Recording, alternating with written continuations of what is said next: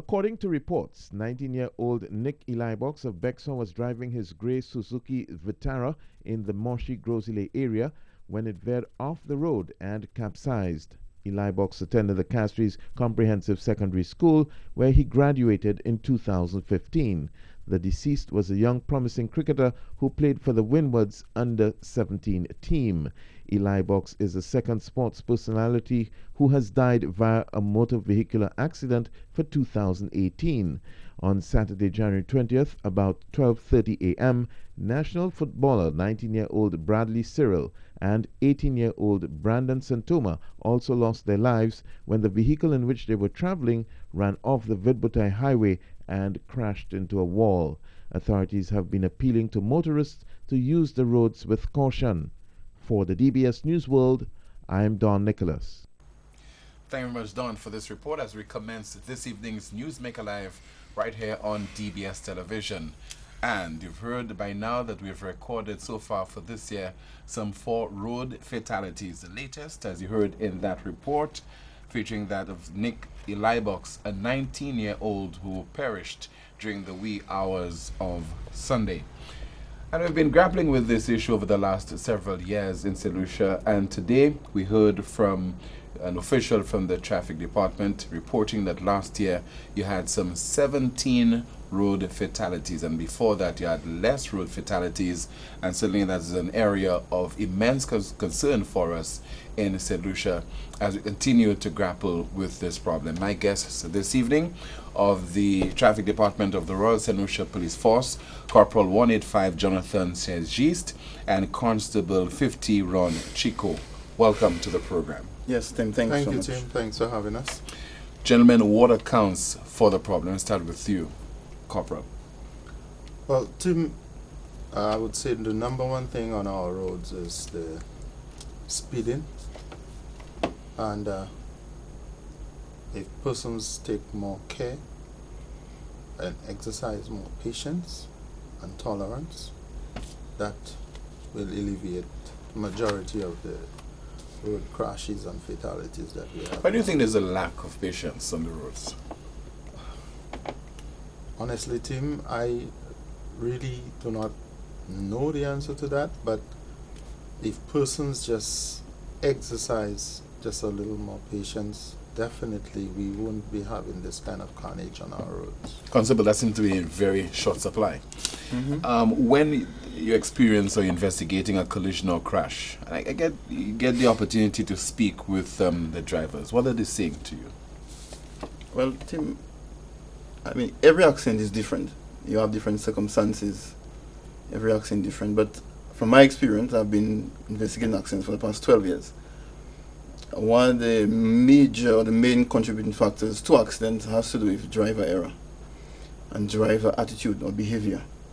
I think we, like I said, on a scale of 1 to 10, where 1 being the lowest and 10 being the highest, I'll give our drivers maybe a 3 in terms of the attitude towards driving. As a failing grade. Failing grade. Because the amount of things that you see on the road every day, Tim, it's just appalling. Why are we so in a rush? I don't know. And that's one of the main concerns. We are always in a hurry. We don't want to slow down. We're always speeding. Why?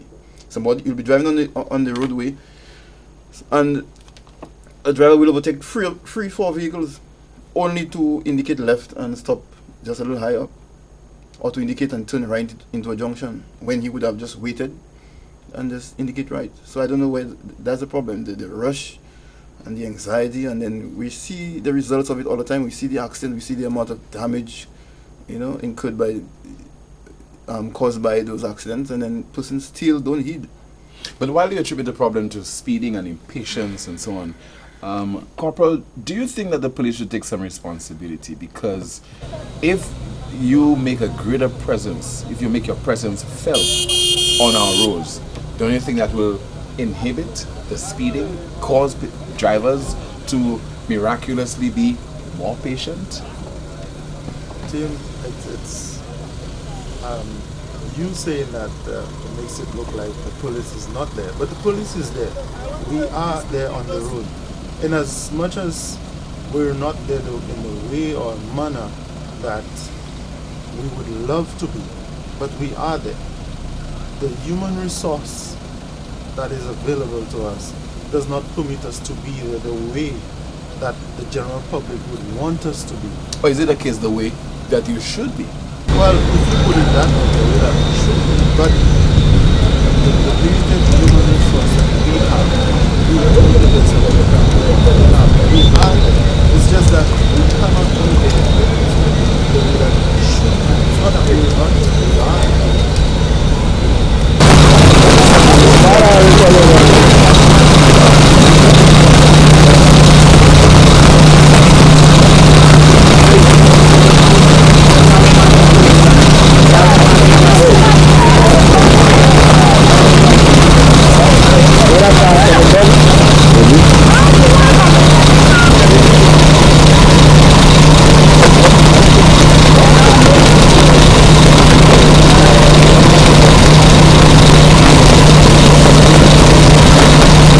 So what do you think can be done on the part of the police?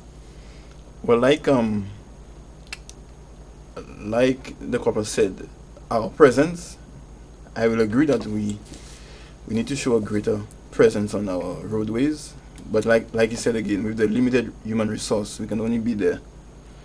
You know, we can't be there 24 hours a day.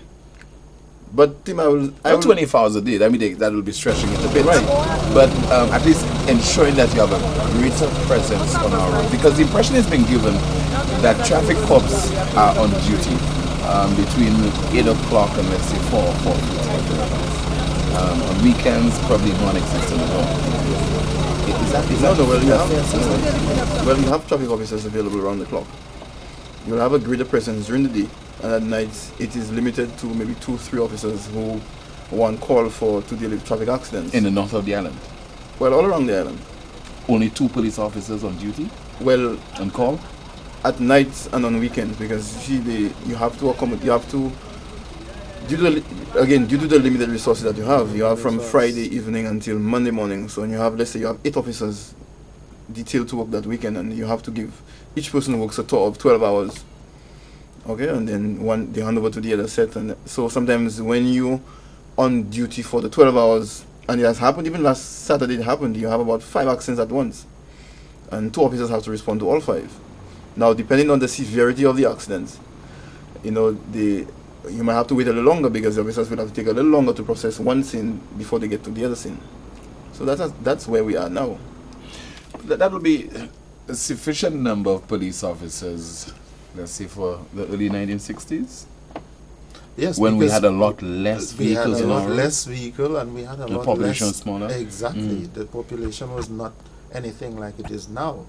So sometimes during the early 60s, 70s, like you said, the amount of police officers that were on the road or even on the beat, the amount that we have now would be more than sufficient. But in this modern day and age, it is really not sufficient. I'd like to be the fly on the wall when you're discussing this with senior officers of the Royal St. Lucia Police Force, the Police Commissioner, the Police Welfare Association, the Minister of National Security and Home Affairs. Is that an issue that you're impressing upon the authorities? Very much so, Tim. Every time there is a meeting, we inform the officers that we do not have enough personnel at the department. And they in turn bring it up to the hierarchy, who also says that they are trying their best to see what they can do. Yep. We only recently had some new persons come to the department, which has made it a little easier in terms of dealing with accidents. But we're still not sufficiently manned. Amidst this deficiency and this shortfall in staff and so on, what are you expecting from the motoring public? What are you expecting for drivers? Are you expecting that on their own accord that they'll drive carefully, that they will not be reckless? Is that realistic to expect that on the part of some people who would have a particular mindset? But Tim, I always say that yes, we have a responsibility as the traffic department, by extension the Royal St. Lucia Police Force, but also I personally believe, And 90% of the responsibility lies on the driver. Very much so. Because if you're behind a steering wheel and you're driving a vehicle, you must be disciplined. You must know that there are rules, there are regulations, there are speed limits that you must abide by. And any disciplined person will have no problem in abiding by our rules. But that's not the reality of our society, of society generally. People well, playing by the rules. yes, So I what do we say understand. to a gun-toting individual? We need to- You should not be armed with a firearm. You should not go out there and burgle people's homes and their vehicles and so on. Is that what the message that we're Tim, preaching? I honestly believe that right now parents should sit down with the children. I mean, a parent should know that that the children love to drive, they love vehicles. I mean, from a young age, from a little boy, 2-3 years, you see children have the trucks, and especially little boys, because I mean, statistics will show that majority of our serious and fatal accidents, the drivers are always males. You know, you have fatalities where drivers are females, but it's a very rare occasion.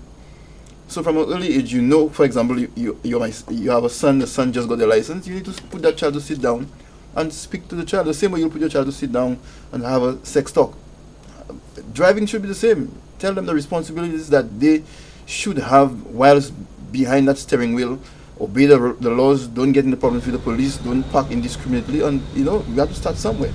And most persons, when they get a license, and I mean, you think parents on a daily basis will brief the children about driving? I doubt this very much.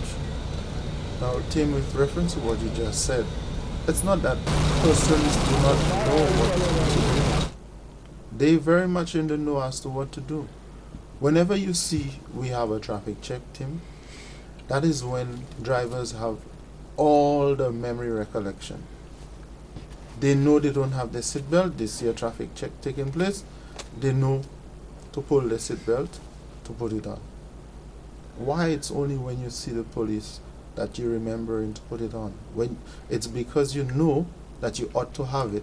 That's why you're fighting to put it on. And sometimes they have it and they're still trying to see if they try to put it on. Some of them are so, careless. It's like they have, like like Ron says, they have it on, but they're so non-custom of wearing it that they're looking to pull it when they see the police, and they're wearing it. They know they're not supposed to do something, but when they see the police, that's when they want to do the right thing. We don't have to be like slave masters. You know you're not supposed to do X, don't do X. You have to start with the drivers. Of late, we've had the road fatalities mainly involve males and teenagers. Do you think generally that most of the accidents are involving teenagers No, I would. across the board? No, I'll say a small percentage. Yeah. Tim, let's look at some stats. Today is the 7th of January. From the 7th of February. From the 1st of January till now, well, to the 31st of January, we've had 108 accidents. 108 accidents. That is in the Castries Basin. 108 accidents for 1 month. Was it what? Crashes, collisions? Yeah, collisions, crashes, whatever. For last year, which is last year, from the 31st of December last year, we've had a total of 882 accidents for a year. That is way too much. Yep. 882. And the year before was our highest year at 731. 2016. That's only for the north. Yes, only for the north. No, yes. Well, not even Grosley involved, just Castries. Castries. Wow. Well, So really we've small. surpassed 2016 by more than 100 accidents. And you have a handful of officers who have to investigate 882 accidents shared among them. It's a lot of work. And a lot of the accidents is because of simple errors and persons are in a rush, and a lot of persons need sensitization to them. I can tell you that. Yes, and be that as it may, that out of the total number that he speaks of, there may be some fender benders and minor in nature, but that's not the issue. The issue is all of these could have been avoided. A lot of the accidents. And that's what we're saying. Do what is right, do what is supposed to be done to avoid these things from happening. Do you think that there's need to implement maybe stricter or stringent measures, more stringent measures for persons to qualify to be on the roads? I wouldn't say there should be Do you think it's more because- stringent measures. It's just a matter of persons taking the time and applying the driving rules.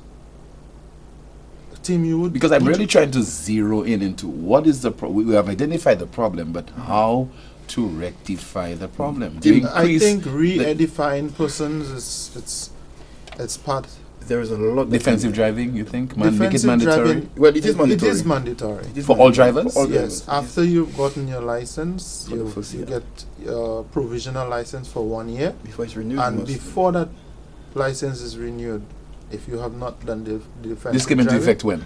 Because I got my license about 1,000 years ago.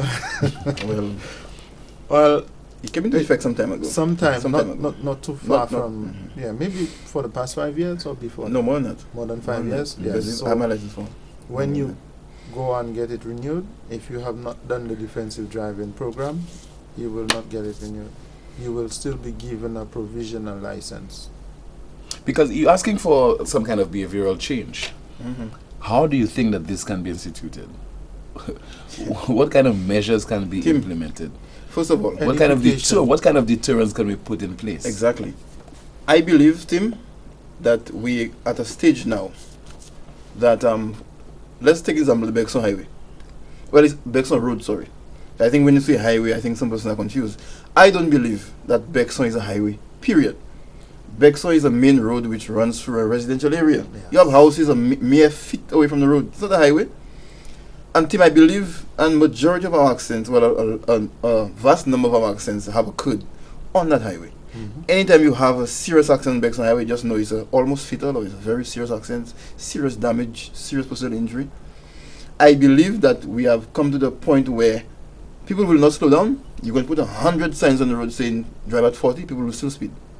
We need to start to slow people down physically. Whether it means to install speed bump. Now, I've had that discussion with persons, and persons have, they have all sorts of reasons why we shouldn't put speed bump. I believe they should put speed bumps along the Bexon Road. There are certain areas to me that are key to put speed bumps, because you have schools, you have churches, you have gas stations, you have health centers. You know, when people drive up to this morning, I was on the Bexon Highway with revisiting the scene with the magistrate of the Justice Court at Deglo Junction. And whilst we are there to see the method of driving of persons, I'm seeing a truck and a car at high speed, and the car is overtaking the truck almost at the corner. And they pass, they see the police, they still do it. So we need to put stringent measures in place, like you said. Put speed bumps, slow them down. If putting the speed bumps will cause you to reach late 5 minutes, well, that'll leave home earlier. Leave home 5 minutes earlier. That's what I believe. But we have allowed the two lawbreakers to get away. Mhm. In this particular case, on the Bexon Road, you said, Mhm. it occurred. Police, you just happened to be there with, Yeah, we were with doing a magistrate. right. But considering it's a busy road, Mhm. again, we have to go back to the initial point that we need more police officers to be policing some of those roads, Corporal. Well, Tim, there's not much that I can say, but when you have a complement staff of 42, right? Yes, 42 persons. 42 we have. persons. That includes The management. And the Administration. administration. It encompasses that amount of persons. When you take out admin and the Management. you're left with almost nothing, because one shift would have like 13 persons. And Yeah. out of that 13, you have persons who will be on rest day, you have persons who will be off after working a night shift, and on the day in question, you may just have 9 persons. You have Sometimes persons 5. in the city. Sometimes 5. Sometimes you have persons in the city to man the city, certain points in the city, doing city patrol, and you must have persons for investigation purposes. You So- have outriders. At some point in At time, school this activities. very same persons that you have doing investigations has to, including himself, has to leave and go and do an escort as an outrider. Now, I suspect that you will, after this program, become a very unpopular constable, because you're suggesting that we put speed bumps along that road at Bexon. Yes. Tim, it is a Tim, yeah. reality. But yeah, you're saying? Tim, I was born and raised in Bexon. Okay. Okay, I've born and raised in Bexar. I have seen too many people die on the Bexar Road. I have investigated too many fatal accidents on Bexar Road. I have investigated too many accidents on Bexar Road. People drive there too fast. You know? Any other roads you think where speed bumps should be placed? Tim, if you look at Millennium Highway, you know, we don't have many accidents happening on Millennium Highway now. And why? Why do you think? Because the road is uneven. You cannot drive there how you want because the road is uneven. You drive fast, you will overturn your vehicle quickly. That's why you don't get many. You will get accidents there, yes, but it's very few compared to Bexar, compared to VG2 Shock, compared to Grosile Highway. Very few accidents. Or Allen Busquet Highway. Very few accidents because the road is uneven, so people will take their time. So you understand? So you see it? People need to be some physical thing to restrain persons from driving fast now. Yes, you can put officers, I agree with you, and I agree that we can do a lot more. I agree that if we have officers on the road, it will curb on the amount of accidents we have. I agree with that. But for them, while, like the corporal said, we are doing the best that we can with the limited resources that we have. We're doing the best. We have a report from DBS's Kendall Burton, and that report was filed on Monday, where the Chief Transport Officer, Lenita Joseph, is calling on drivers to take greater responsibility for their own safety.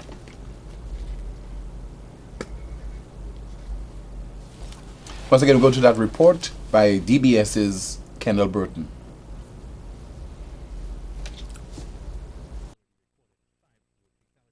And the majority of them have sadly been teenagers.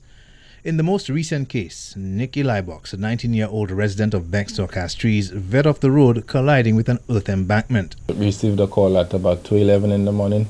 The units responded as per protocol, fire appliance with extrication equipment, ambulance.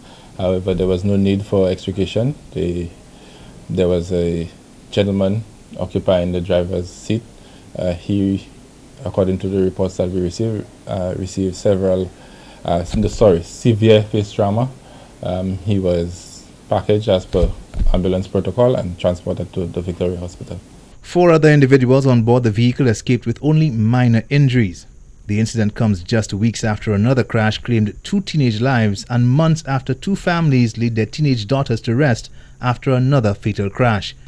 Every fatality brings calls for better road signs and markings, more police patrols, and tougher legislation. By Northwest, they happen to have 2 solid white lines on the road, which indicates that you cannot swing right. You cannot cross those lines or go across them, but there are exceptions to that. For example, if there is an adjacent junction, you can't cross those lines.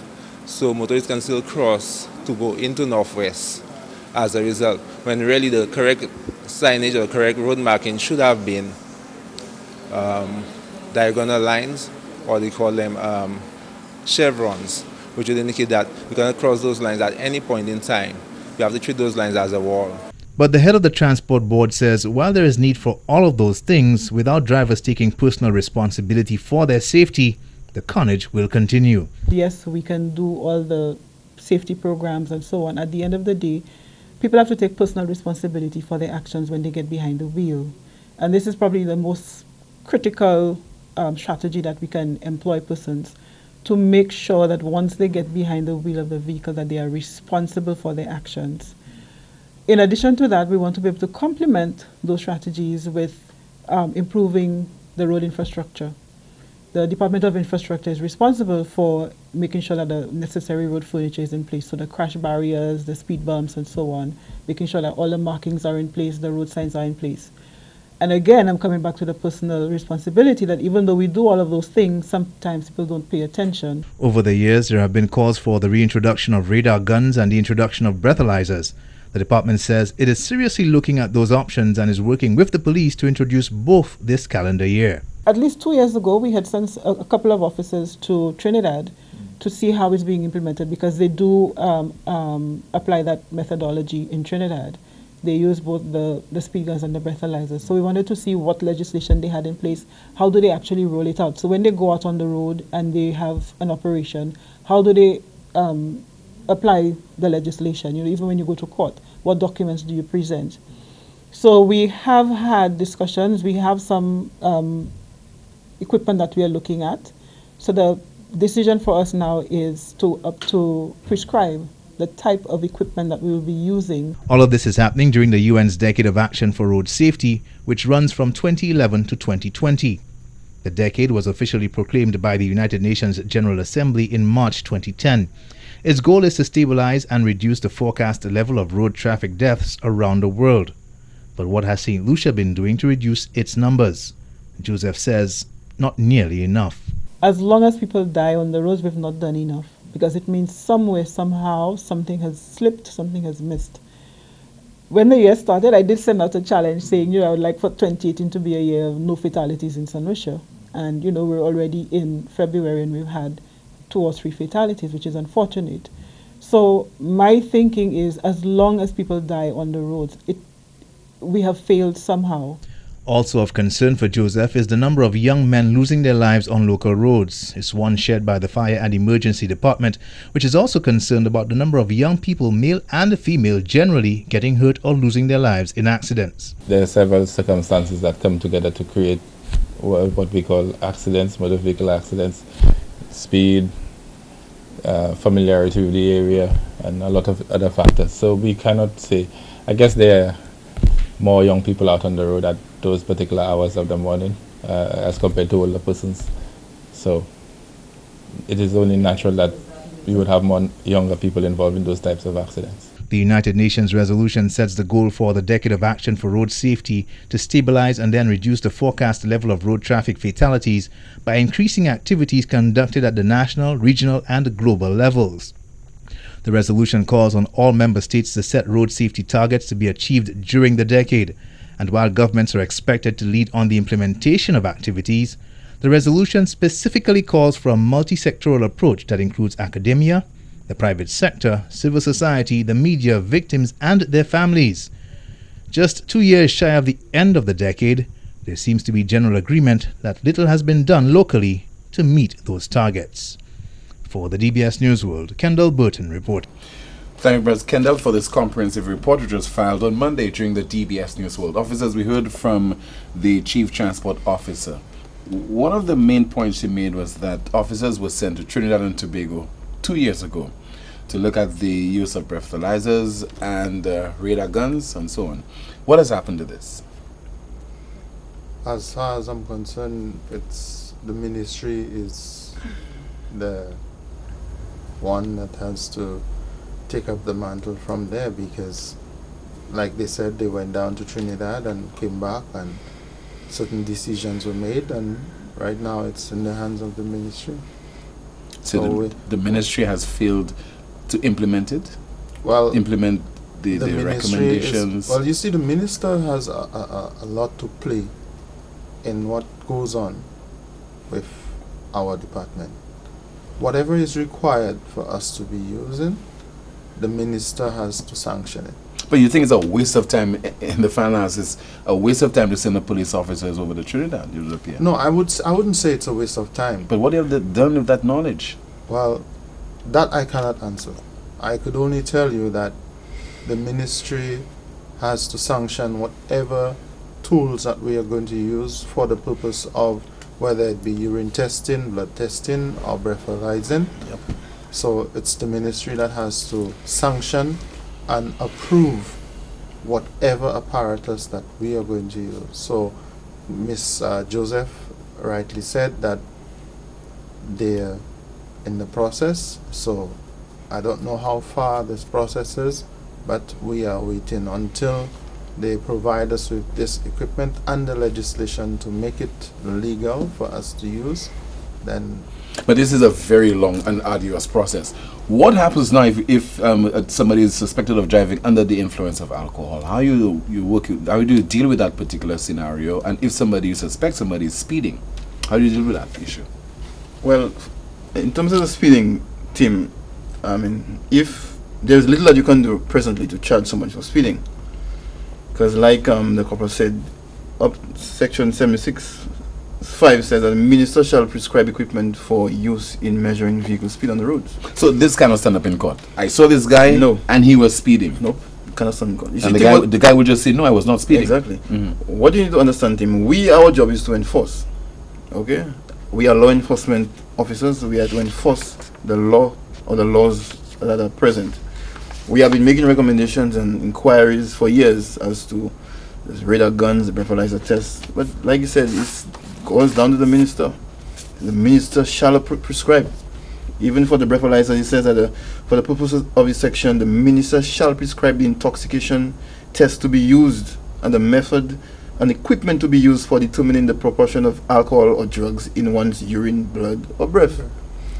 So until that is done, we are neither here nor there.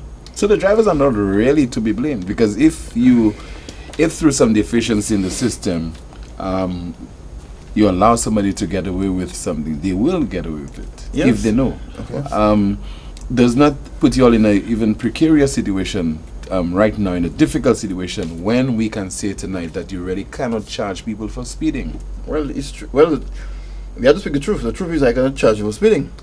Okay, I can always, the bottom line is, Tim, if you charge someone for speeding, when you get to the court, that the person was speeding. This person lawyers up, and the lawyer will ask you, exactly, prove to the court that this person was speeding at that speed. What will you say to the court? You have no equipment to show that this is what you recorded. So, I don't want to be comical, but if you were to record somebody speeding on your phone, it's not admissible. It still does not stand up in it's court. not Because admissible. because the device has to be sanctioned and made law by the minister. By the minister. And that minister is the minister with responsibility for transport. Yes, that's correct.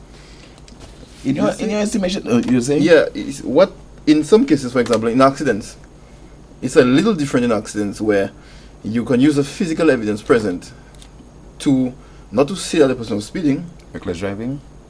Yeah, well, but based on certain evidence that you may collect on a scene, the magistrate may be inclined to think that the person was speeding, or speed may have been a factor.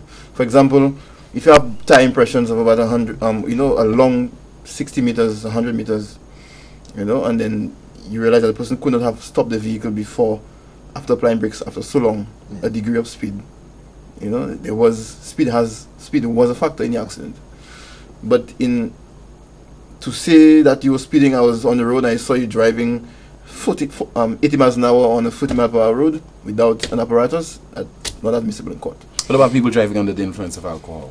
Again, yes. Only your observations. And as an investigator, what I will do, for example, if I investigate an accident, I will put a note in my pocketbook that I observed that the driver had difficulty standing up. I smelled what appeared to be alcohol on his breath. Yeah. He appeared to have slurred speech, you understand? And then you can bring that into evidence. And based on the magistrate will allow that evidence in because of your experience as a traffic officer. Okay? But to say that person was drunk or under influence. But it appears he can get away on a technicality if he lawyers up. Yeah, well, sometimes. But sometimes it works in the favor of the police. The police, yes. So this is what we have to go through. Yeah. Now what we do, for example, if you involve in an accident and the officer suspects, and I have done it many times, I will impound the vehicle and take the person into custody, then call a family member to come and take the person home and drive the vehicle away. I will not allow the person to continue driving, being that the person appears to be under the influence. If not, the person may tell you they do not want you to call anybody, but they will just stay at the station, and when they get sober, you can allow them to leave. Well, again, people are getting a better picture of what is happening with regard to the challenges that you individuals face in the traffic department of the Royal St. Lucia Police Force, but this is no excuse. Definitely, the responsibility is still that of yours to ensure that the roads are safe. Not as ours too, Tim. Well, I mean, don't you think foremost the responsibility is that of the police to maintain law and order on our roads? Well, that is our responsibility. Yes, that's what it is. That is our responsibility. But all stakeholders must play their part. For example, the Ministry of Transport. Now, that is a problem that I have. Majority of our roads in this country are unmarked. and I'm talking about the lane markings, the divisions, a majority of our roads are unmarked. And that can assist you whilst driving. Because, for example, if you're not familiar with a portion of road, If you're a visitor to St. Lucia. if you're a visitor to St. Lucia and you're driving on a narrow road, sometimes you have to be driving dead center because you cannot gauge the left side of the road, the edge of the road. If you're driving while it's raining heavily at night, your windows are up, your windows are tinted, you have difficulty seeing in front of you because the roads are unmarked. Whereas if the roads were marked, you could have seen ahead of you and you could have driven within your lane. And a lot of the times that is some of the causes of the accidents. So persons don't stay in the lanes because the roads are not marked. The roads are just not marked. And with the help of the cat eyes on the road, yes, it helps as well. Because Yes. if there are cat eyes on the road, when you veer off into the center, You will feel that you're going over the cat eyes, so that means you have to come back onto your lane. So Officer Chico is very much on point. That is one thing I wish, Tim, to see. I wish to see that As all of our roads, or properly majority marked. of our roads, are marked. As a matter of fact, Okay. I submitted a document just before I went on vacation for the city where signs are not available and markings, and some of it was done, but the rest has not been taken up. So now that I'm back from vacation, I am going to attempt to find out and make another attempt to get the markings done, because even some of our tickets get thrown out of the courts because of the lack of markings on the road. Is there a shortage of paint on the island? Well, That I that should don't not think be- so. that That should shouldn't not be be an the issue. the issue. The fact of the matter is, it is not being done. Because everybody has a reason for something not being done. Tim, So I'm just trying to get to the Right. bottom of this particular issue. you see, let me just, on one more point on the road markings, how important it is.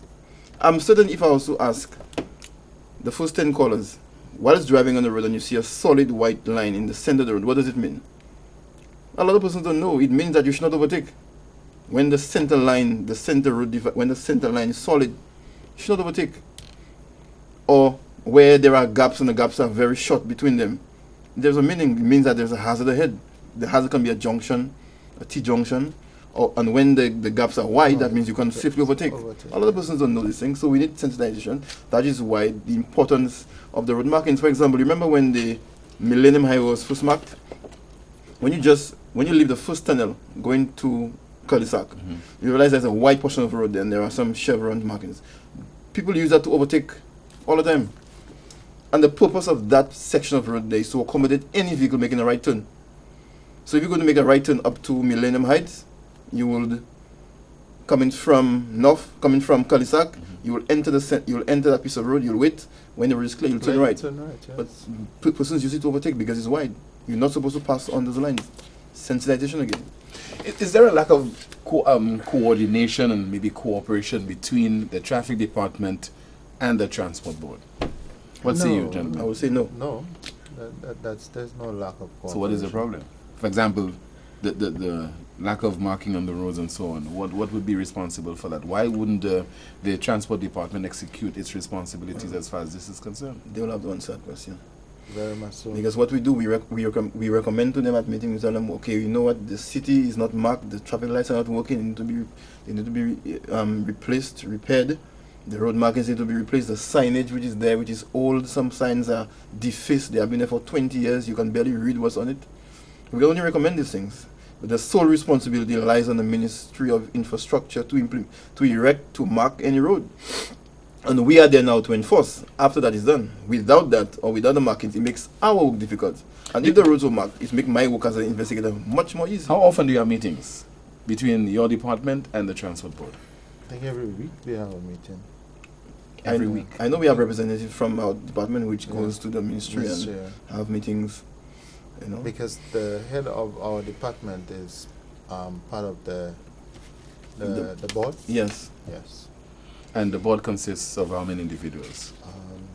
About that I'm not how sure. many? That Okay. I'm not sure. Not sure. Mm-hmm. But only one police officer is on that board?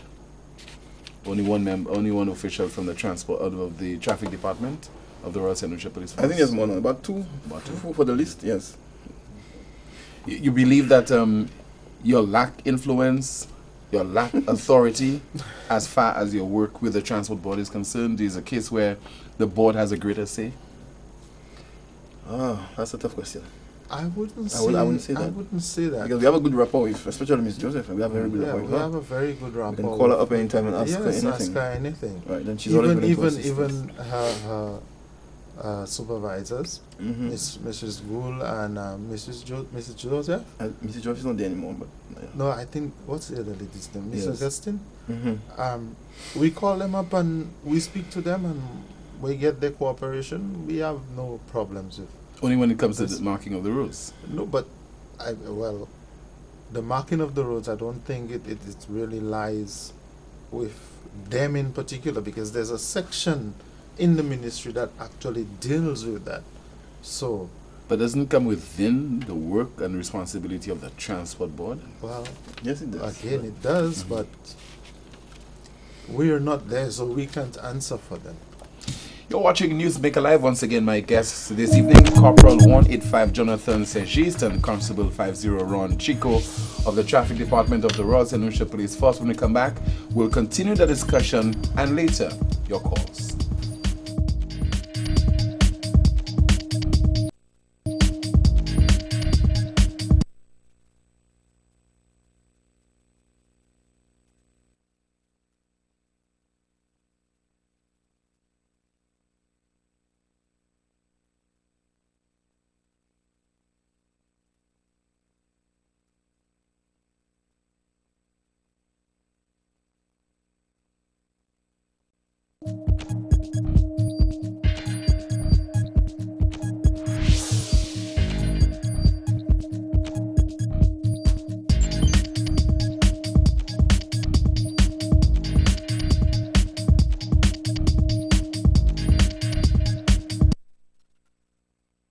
According to reports, 19-year-old Nick Elibox of Bexon was driving his grey Suzuki Vitara in the Moshi Grosile area when it veered off the road and capsized.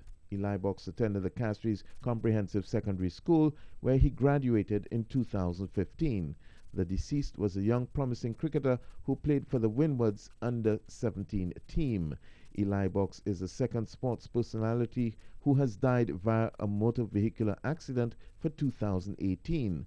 On Saturday, January 20th, about 12:30 a.m., national footballer 19-year-old Bradley Cyril and 18-year-old Brandon Santoma also lost their lives when the vehicle in which they were traveling ran off the Vidbutai Highway and crashed into a wall. Authorities have been appealing to motorists to use the roads with caution. For the DBS News World, I am Don Nicholas. Thank you very much, Don, for this report. As we continue the broadcast, Newsmaker Live, we are very much into the 22nd season of the program. My guests, Corporal 185 Jonathan Saint-Just and Constable 50 Ron Chico of the Traffic Department of the Royal St. Lucia Police Force. Now, the police, they have been talking tough. Up to today, during a press conference, we heard from Inspector Benson de Turville, and he's from the Traffic Department, putting motorists on alert.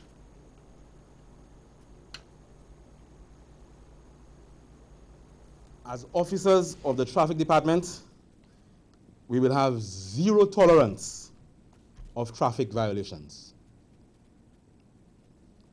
We see ever so often too many drivers driving recklessly, some speeding, and of concern to us as well is the lack of driver courtesy to each other on the roads.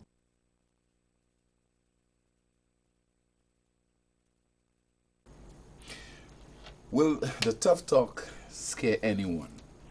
Realizing that the lack of legislation, the roads are not properly marked, the police do not have the proper equipment with which to effectively perform their duties. What say you, officers?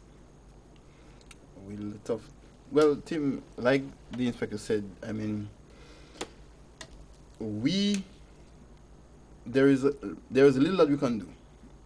And we will do it to the best of our abilities. like you said, we're going to have zero tolerance. You see, the thing is, with St. Lucia, I've observed St. Lucians, we have a lack of respect for traffic violations, you know. Persons believe that they can park anywhere. They can park anywhere, they can drive anyhow. You understand? They can overtake anywhere, and then when you stop them and you try to correct them, they want to flip and give attitude. You know, I mean, there are instances where we can issue tickets, and we will issue tickets to offenders. We will not tolerate persons indiscriminately parking in our city and causing obstruction. You understand? So, but people are suggesting, up to today on Newspin and RCI, people are suggesting the police are defaulters as well. Police officers, and who are using the government's vehicle, they park anywhere. Okay, Tim. You see, Tim, you must understand, and I say it all the time. I think on every show I am with the radio and television, I say something. The law makes provisions for police vehicles all police vehicles or all emergency vehicles are exempted from any parking restrictions. Okay? So, an emergency vehicle comprises of an ambulance, a fire brigade, a police vehicle, or any vehicle used by the police officer in the execution of his or her duties. For emergency purposes. So, you shouldn't park on a double line because you see a police officer parked there. The police vehicle can't park there. It is in law that the police vehicles can't park. Because, for example, if, Tim, you fall sick on Bridge Street, and there's a double line there, you want the ambulance to circle around the boulevard to get a parking before they assist you? No. But that's not normally the case when you see a police vehicle being parked on a yellow line. But how are you so sure? But if it stays there for an extended period, several hours. Yeah, but the officers... You're attending to an emergency? No, but the officers could be dealing with a report at the station. They could be somewhere. They have his reasons. Now, persons use these things as an excuse. But most times, what if the police are driving in a very erratic manner, as was shown on Facebook a few weeks ago on the news? Well, Tim, I mean... And that matter, I understand, is under investigation. As police officers also, we have our responsibilities is to abide by the laws also. Yes. And then, like it is under investigation, if we are contravening the law in any way, there should be avenues where officers should be penalized just as the ordinary like civilian. Yes. When you have traffic accidents, police officers are charged also for accidents. Corporal, what about the demerit system? We've heard those suggestions being made. I think there's a case over in Trinidad, not in Trinidad, sorry, but in Grenada. Once a person is convicted, 4 points will automatically be deducted. When the points reach 14, a warning is issued to the driver, and once it reaches 18 points, that driver's license will be suspended for 3 months. Yep. That's according to new regulations, or the new traffic regulations over in Grenada. What about St. Lucia? The legislation exists in St. Lucia. And it's similar. Very similar to Grenada. However, for whatever reason, I'm not sure why it is not up and running. I remember Minister Joseph stating that the demerit system will be put in place. For whatever reason, I'm not sure why or what was the issue as to why it was not implemented, but I think something had to be put in place for it to come on stream. But for whatever reason, like I said, it has not surfaced. But the demerit system is on our books. And it's been there for how long, as far as you can remember? Very long time? Very long time. Yes, but never utilized. Never utilized. You see, the section is there. Section 179 speaks of the demerit point system. It is present, but the demerit points is it's at the stage of where the licensing authority, in collaboration with the court, has to play their part. Okay, because we as police officers, we go on the road, we arrest offenders, we ticket them, we bring them to court, the trial, they're convicted. After they've been convicted, it is no longer in our hands. We have done our part. Now it's a part of the ministry and the court to collaborate and to transfer the information across so the necessaries can be done. A lot of our magistrates do, that they suspend person's license for certain traffic offences. For example, if you have an accident and you are found guilty, depending on the circumstances of the accident, if the magistrate, believe that the causes was of a reckless nature, or she may suspend the license for about 6 months, 3 months to a year, and it has happened. It happens all the time. But do you think we need something that's more standard, such as the demerit system? Yes, I believe it is. I Be honestly more believe effective? it'll be very effective. Because if you get, you see, it works as a deterrent. Because you would not want your license to be suspended. If you're a bus driver, and then you earn your daily living by driving a bus, you wouldn't want your license to be suspended for 3 months or 6 months or a year, because you'll be out of work. So I think it will serve as a deterrent. Corporal, what do you want to come out of whatever bad experience we're going through right now with regard to those road fatalities, the record crashes that we are experiencing in St. Lucia, and all the attention that's being brought to bear on the traffic department of the Royal St. Lucia Police Force, and likewise the transport board, and even to a certain extent the courts? What do you want to come out of that particular experience? Tim, I want a coalition of all parties. Our department, we cannot do it by ourselves.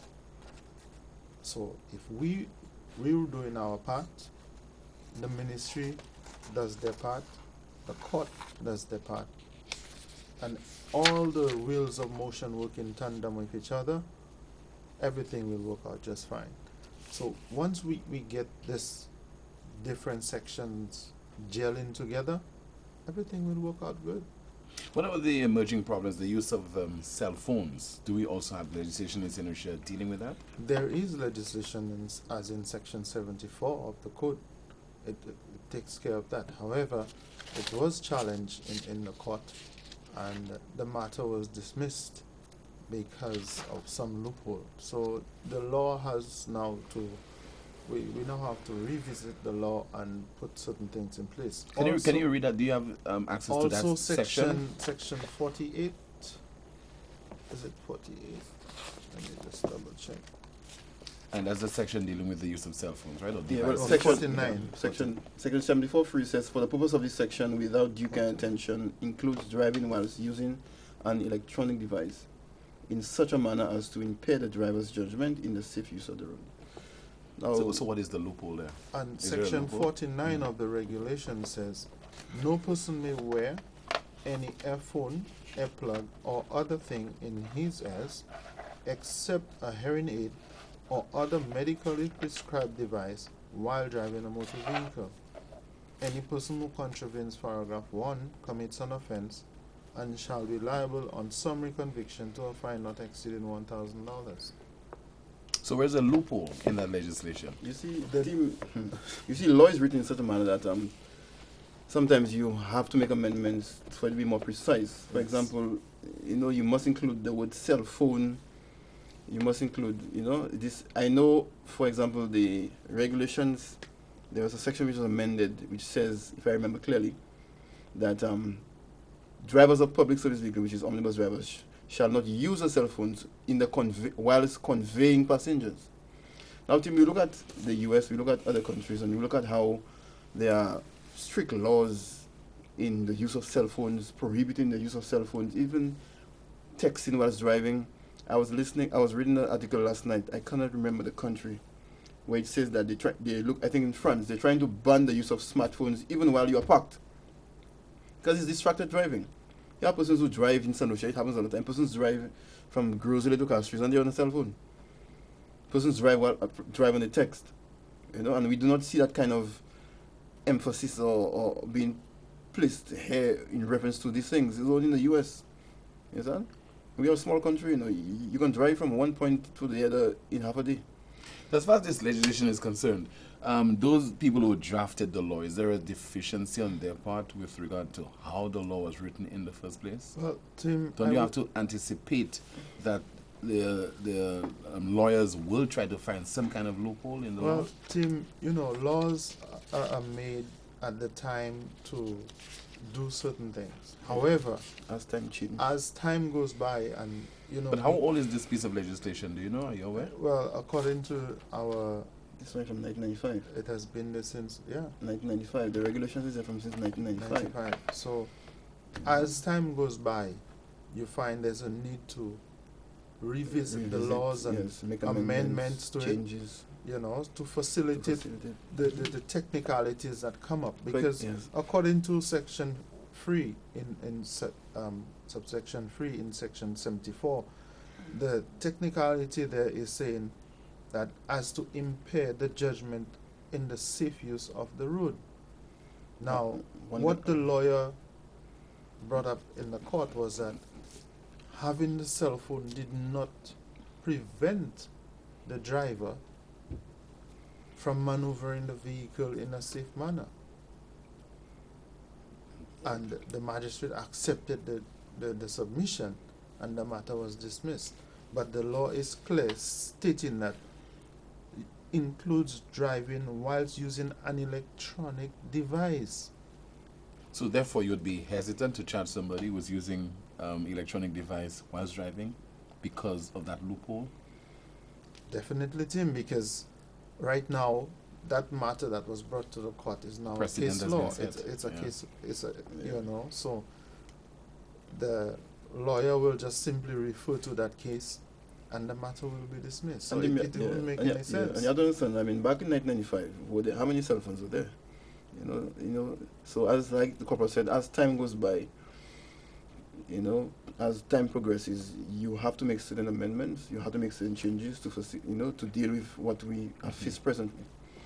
Still watching Newsmaker Live with you for another break. When we come back, we'll be taking your calls once again for my guests, Corporal 185 Jonathan Saint-Just and Constable 501 Ron Chico. Stay with us.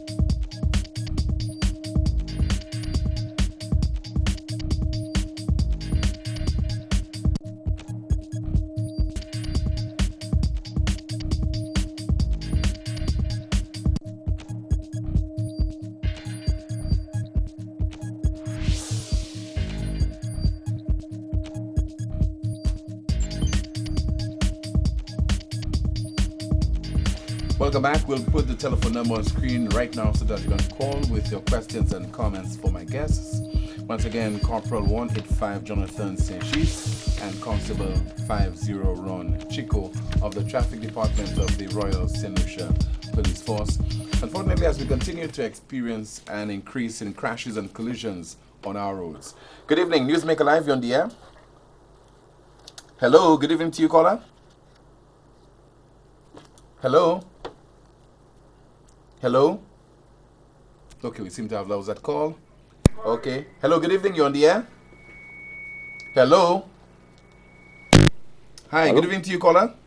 Yeah, hello. Good yes, night. Go ahead, please. Yes, caller. Yeah, hello. Good night. Hi, good evening to you, caller. Good night. Yeah, I have a question to the officers right now. Go ahead, We're talking about tinted vehicles. There are a lot of, you're not supposed to tint your whole front of your windscreen, right? Correct. Okay. And we have a lot of officers who have private vehicles that the whole windscreen is tint, and that's their private vehicle. I have no problem with people like CIDs and all them fellas, the vehicle is tint, that's government vehicle, that's undercover vehicle. I have no problem with that. But officers that work with the department, hello? Yes, Yes, we're yes, listening caller, to we're you. listening. Go Go ahead, caller. please. We're listening. Okay. Hello? Yeah, you made a point. Thank you so much. Let's move on. Let's respond to vehicles of police officers, tinted vehicles. Well, Tim, like I said, we as officers, we have to abide by the laws also. Because if we expect civilians to abide by the law, we also should do the same. And that is something I've always said to many officers, that they should set the example. I own a vehicle is not tinted, and I will not tint my vehicle for any reason because I know it's against the law. Producer, do you have another caller line? Okay, but continue to call us once again. You're watching Newsmaker Live right here on DBS television with my guests, and they're from the traffic department of the Road Hello. Solution. Hello, good evening. You're on the air. Good evening, caller. Yeah, I'm still on. Yes, Yeah. continue, please, caller. Talking about the officers have their private vehicle and their whole front tint and nothing is happening about that. Okay, thank you very much. Yeah, okay, no problem. All right, thank you very much. Let's continue to take our calls. We await another call once again for my two guests, whether you have a comment or whether you have a question for my guest. Good evening to you on the air. Hello, good night. Hi, I'd like good to evening to find you. out Good when night, a caller. driver is driving and having his or her cell phone in their hands and is found in an accident, what is the penalty for such a thing like that? Because I'm seeing that every day. That is becoming a nuisance in St. Lucia, especially with the women holding the cell phone in their hand and the steering with one hand. Yes, I am one of those that will be probably, it will be against the law because I'm going to beat up that person if they're going to smash me with their vehicle or any member of my family. It will not go down nice with me because I am very, very upset when I'm seeing people doing such a thing and they know they should not be taking part in such a thing. And the other problem I have with the bus drivers, why are the bus drivers tinting their vehicles? The vehicles are tinted too dark. Yes. If they ask them to put it at a certain proof, at what time they get to put that so black and nobody's doing a thing about it? When I'm inside the bus, I am terrified. I cannot even see outside. So what happened if some young man hold us up in that bus? Who will see? What will happen? I want to know. So I need you all to act swiftly on that and go to the different bus stops and check on those drivers. Thank you. Thank you so much for calling, ma'am. What say you, officers? Okay, caller, first and foremost, I will say to you, I will not encourage you to beat up anyone. So please, if you have any problems, seek the assistance of the police before you act. Reference to the persons having the cell phones in their hand, like we read earlier on, the section makes provisions for it. However, having the cell phone in the person's hand does not prevent them, according to what the argument was brought up, from maneuvering the vehicle in a safe manner. So technically, there is not anything that can be done if someone has their cell phone in their hand. Heavily tinted vehicles, minibuses. Hold on, before... Because we have a call. We have a call. Hold on. My apologies. Let's take a call in a moment. Good evening, Newsmaker Live. You're on the air. Thanks for holding on. Thank you, Tim. Good evening Yes, to you. Good evening to you. Good evening, Corporal Constable, sorry. Yes. Good evening. Wonderful. Good show, very informative, very interesting at the same time. Puts a lot of question marks up in the air, no question about that. I would like to address an area of concern, and that is biking, motorcycling. Yes, presently the president of the St. Lucia Motor X Club. And of course, as I said to Tim a little earlier, I heard someone, because someone called me and said someone called his RCI program, speaking about, of course, the bikers and so on and so forth. And in most cases, I am, proud to say that a lot of the incidents you have on the road are not subject to persons who are associated to the clubs. Most of the time, it's persons who are outside of an organization that you hear of. That's true. Yes? Yes. One of my concerns is that enforcement. Policing is about enforcement, and policing will never end. It will always continue That is correct. And it is of importance to us that we have persons taking care of ourselves, because sometimes we don't want to take care of ourselves for ourselves. You know what I mean? Yes, yes. So the ironic thing is when your constable spoke about Bexor and spoke about sleeping policemen and so on, there are advantages and disadvantages to sleeping policemen. Yes, because it also impairs the fire service, the ambulance, and the list goes on. So we have to be mindful of that in certain areas. But okay, I but hold on. If indeed... Hold on, caller. Despite the argument being presented by Mr. Compton, do you think you'd still go ahead with putting speed bumps along the Bexor Road? Yep. Definitely. Definitely. Yeah. Without a doubt. We have been clamoring for this for years. Irrespective of the impediment to the ambulance and emergency vehicles and so on? Yes. Yeah, because I understand it's a school zone, no question about it. It's a school zone, and you must have a sort of, how could you say it, a sort of limit of speed in It's the a school zone. It's a residential area. That is worldwide. And Ms. Joseph from the Ministry of Transportation will tell you that I have spoken to her concerning the placement of certain pedestrian crossings, not to get away from Bexor. Let's use the VG roundabout. Oh, yes. As you come around the roundabout, yes. there are two pedestrian crossings immediately exiting the roundabouts, which should not be, if you look at the case study of the U.S., I don't have it there, on where roundabouts should be placed. It's too close to the roundabout. So all of these things need to be reviewed. Well, that point again, caller. So is it a case where the police are saying that the pedestrian crossings should not be located there? It should not be badly located. Yes. And what is the transport board saying about this? Tim, in all fairness, like the caller said, the pedestrian crossings are badly located, because when you just exit in the roundabout and you have to glance to your left to ensure that your left is clear, directly in front of you is a pedestrian crossing and signs person are crossing. But what was the final say as to where a pedestrian crossing should be located? The Ministry of Infrastructure. Okay. Go ahead, sir. Yes, so that is of concern. Yes. Another one, if you look at the pedestrian crossings closer to Jamari, there should be amber lights flashing there continuously, non-stop, to give awareness to that location, and we can find them with our solar device, so we save the government, we save ourselves some money, okay? That's an area that has to be maintained because of the location of it in the middle of a highway. Again, let's interrupt. Hold on, caller. Officer? Yes, whilst we're on this subject of this pedestrian crossings, we did, during one of our meetings with the ministry, suggest that walkovers be placed over these roads. However, we were told that because of the airport, you yes. cannot put that is correct. Yeah, that's correct. the walks overs close in that proximity. That is definitely correct. So we're looking at what other means that could have been done. Right, and that's why I alluded to the amber lights. Amber lights, yes. So we have been in discussion about it, Tim. Wonderful. But going back to the Bexor situation, right? This is one of my pet peeves. Castries monitors right down to Marigot Bay from a traffic standpoint. And I will give you a scenario of an issue that happened in Canada, just to give mindset. Canadians had a problem with a certain area where speeding was taking place, and they erected plywood, makeshift, well-painted, that appeared to be a policeman with a radar gun. Immediately it was cited that the speeding was controlled by the detection of the driver, of the appearance of a police officer, he or she would brake. Now, from a motorcycle standpoint, which uses less fuel, I would have my bike parked almost round the corner, on the side, almost after the corner, and I would be standing lower down if I was a traffic police officer, knowing the sensitivity of that area. And every guy that slowed down deeply, I would just write down in the book his number every time. I would do it randomly off the bat. It would not be every Monday or every Tuesday.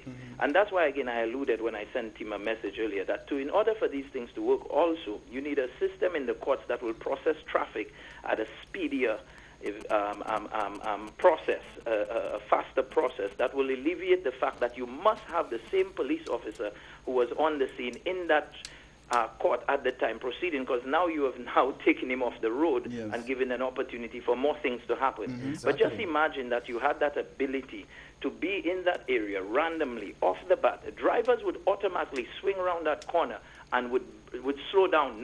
It's called a speed trap. Yes. And they would just believe this is a speed trap area, and mentally, you see, policing again, and that's why I stress on that word, policing. Now, I don't want to take too much of Tim's show, so I want to speak on the biking, and I want to let every St. Lucian know, as the president of the St. Lucia Motorx Club, which is the organizing body for the island ride, that this island ride will be one of a difference. It will be one with order. We're not going to tolerate, because we are going to have the police assistance. I have spoken to second in command of the Royal St. Lucia Police Force, Mr. Daisy, and I have assured him that we will be utilizing the police as best as we can. And persons who believe that they can come out with non-licensed motorcycles, come out with wearing slippers and come on this ride. Between the 2 police officers or the 4 police officers or what the case may be we may have on the ride, there will be no nonsense tolerated. If you want to ride behind the last police officer because you pay your money to drive on the road just like everybody else, you'll be there. Yes. But we are going to have an organized ride, and I rest assured that the visitors who are coming to St. Lucia, who are going to be actually sports tourism, from Barbados we have visitors coming, from Martinique, from Guadeloupe, yes, from Grenada, from St. Vincent, and far as Trinidad, because it's not just bikers coming in. You're also going to have folks participating. Is that an Independence ride? That is the Independence ride, What's the correct. date? With the monster trucks. On February 22nd? Sorry? On February 22nd? That is on the 22nd, going around the island. Okay. And we do intend to go around the island completely. Yes, that is the aim. But I believe that just like the police did a great job with seat belts, that they need to step up with the bikers who have persons behind them with no helmets, because it's against the law. The same way they got every solution right now to drive with a seat belt, anything that the police would like to police and have control of, despite of the loopholes that they have mentioned, it can be done, but it has to be done continuously throughout. Okay, yes? Thanks a lot. Have a blessed one. All right, quick point on the tinted vehicles, officer. Yes, reference to the tinting of vehicles.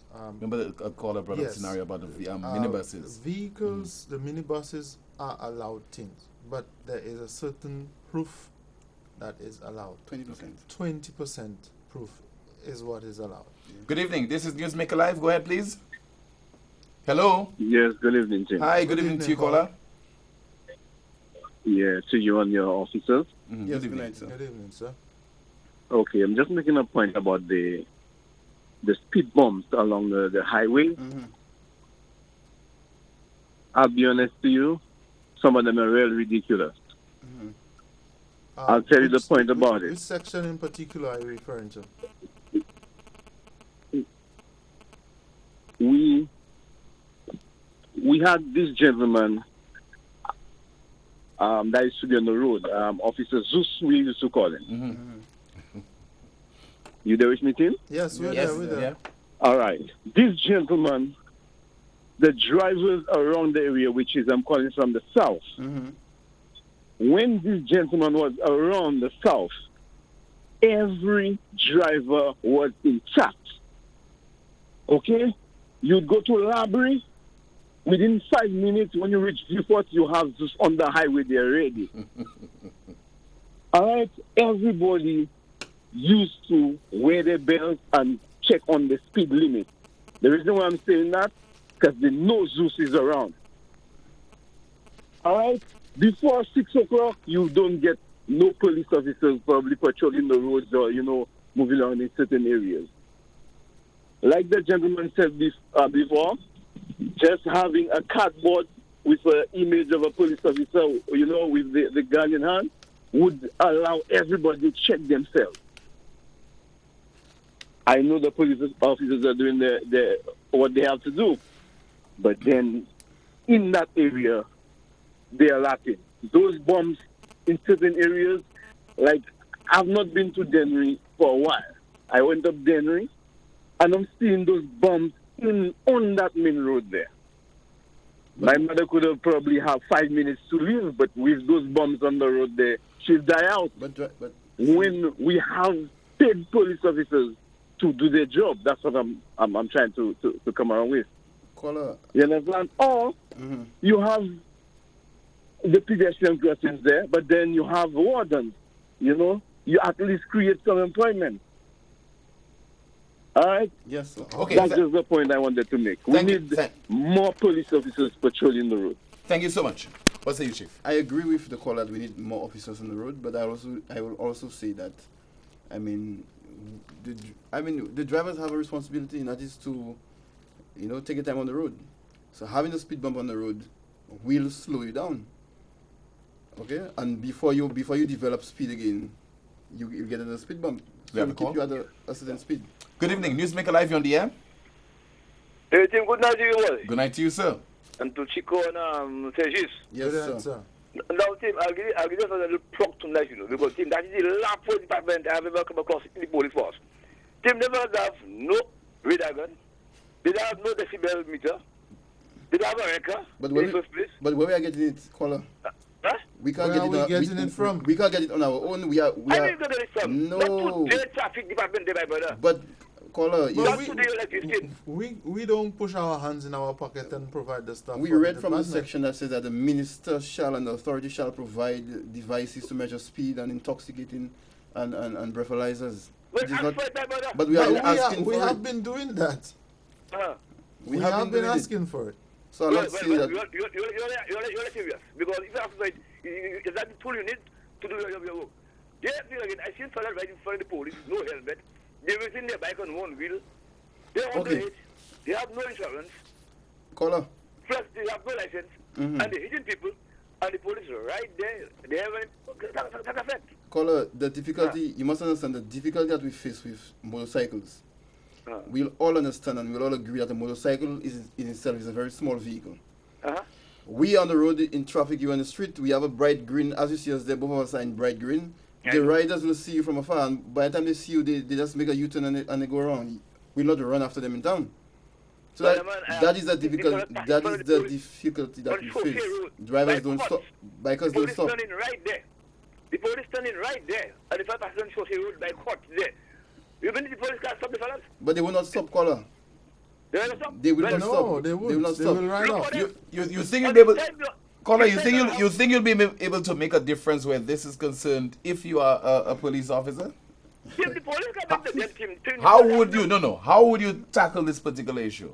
The same way the police go and raid and stop fellas. I'm asking you, how would you tackle this particular issue? A motorcyclist. Okay, Tim, one day, Tim, you get up, you have your block. You must have a back coming there. You stop them. Right. And you stand in the middle of the road. But right. No. You have barricade by my brother. Caller, when we have the roadblocks, you see, bikers will stop, but only when they are cornered. Exactly. Bikers will stop only when they are cornered. If they approach you on a roadblock, they must stop. Okay, and they can escape. And then when we have roadblocks, we confiscate many bikes, we arrest persons, we charge them. But on a day-to-day basis in the city, a man driving on Bridge Street, he sees you at the junction, he sees you, he knows you might stop him, he might just turn around and just go somewhere else. And that is the difficulty that we face. Have even rode up a one-way to avoid us. Yes, to avoid us. They go up a one-way street just to avoid the police. Tim, let me tell you, you're breaking up, eh? I find you're breaking up. You're Tim? Okay, thank you so much. You're breaking up on TV, you're fluctuating. All right. We're going to take your calls. Once again, you're watching a Newsmaker Live right here on DBS Television with my guests, Corporal 185 Jonathan Sergist and Constable 50 Ron Chico. I'm told that we have to take our final call right now. Good evening, you're on the air. Good night to everyone. Hi, good night to you, caller. I just want to make something clear. Okay, there's a feedback. The television set is on. Let me bring down the volume. Yes, turn down the volume and then you can continue the contribution. Okay. Yes, caller, go ahead. What I want to say is that I want to know what is in place for the police officers, what law is in place for the police officers that drive their vehicle without stickers. They're private vehicles? Yeah, they're private vehicle. I could remember, because I'm always on the road, and I could remember I saw Mr. Chico himself with a white Honda without a sticker on his windscreen. So, Tim, I want to know what example, as a police officer, you set for young people trying But well, when the officers themselves trying to allow persons not to drive, you know, without their stickers, without their insurance. So I want to know what is in place and what they're going to say tonight there as to what I have to say there. Thank you very much, Tim. Thank you so much. What say you, Officer Chico? Let me answer him. Before you answer, I will say that the law, he asked what law is in place. But the law is there for all and sundry. Whether you are a police officer, magistrate, judge, the law is there for all and sundry. Okay? So, go ahead. What the caller must understand also is, Tim, I mean, there are times where the ministry, they have a shortage of stickers, and we get that all the time. Up to some time ago, the system was down for about 2 or 3 days, where persons couldn't pay the license or whatnot. So that, you know, that is expected. But it's not to say I've owned my vehicle has always been insured, always been licensed from the time I've owned it. You understand? I don't drive my vehicle not licensed or not insured. Now, if you see me driving a vehicle that doesn't have a sticker, then you should ask me a question. I will tell you, well, I went to the ministry, they have no stickers now, they said they have no stickers. And it happens all the time. We meet drivers on the road almost every day, and on a daily basis and a regular basis who tell you that they pay the license, they can show you the receipt, but they don't have a sticker because they don't have available at the time. No. So you cannot say because you saw me driving a white Honda without a sticker that I'm breaking the law. No. You just ask some more questions. I always tell people that there's always circumstances that causes things. Because when this has happened in the past, what we used to do, we used to tell them, we told the ministry that to give persons a letter indicating that they do not have stickers at the time. And when it's available, that they can come back to get it. I have had the experience. I had to wait until they got stickers, and believe you me, I was stopped by my colleagues, and I explained to them because the location that I was, the individual that stopped me didn't know me, and I was happy that they did. And I was happy to pull my documents out of my glove compartment and produce it and show the officer in question. And when I was done, I said to the officer, I am so and so. And then I left. So it's not a matter of, you know, just looking at things and thinking that what it is, that's what you may think that it is. Yeah, we need to ask Final comments, let's start with you, Constable. Final comments from you. Well, my appeal for the remainder of the year is for the drivers at all times. We try our best to drive in a responsible manner. Okay, let us ease off the gas a little bit and apply more of what we've been taught at defensive driving. And if we do so, pedestrians also, we should, you know, when we are using the roads, you know, be very cautious. Passengers on vehicles, motor omnibuses, when you realize a driver, and people must understand that it is the responsibility of the passenger also, you know. If you realize that the bus driver is driving erratically on the road, you have to pull him up, bring it to his attention. Sometimes he's doing something he's not even aware of it, because he's so used to it. Tell him you're not feeling comfortable, and he must slow down. Corporal Saint-Just. Now, just to kick off from where Mr. Chico ended, do you know, Tim, that with one person making the comment to the driver that he's doing something wrong, that other persons on the bus quarrel with that one person? Yeah. So how can things be right when this happens? Your life may be at stake because of something that the driver is doing wrong, and this one person is trying to get it corrected, but you want to quarrel with this person. So this is where all the problems start. My appeal here tonight is to ask all motorists, do not drive for yourself alone. Drive for others, including pedestrians, things that is on the road. Exercise tolerance, patience, and do what is required according to law when it comes to traffic, so that we can have a safer road network. Corporal Saint-Just, thank you so much for being my guest. Thank you and for having Constable me. Chico, thank you so much for being my guest. Always and to you, thank you so much for watching the broadcast and contributing via your calls. If it's Wednesday, it's Newsmaker Live. Time now for the clip that peaked.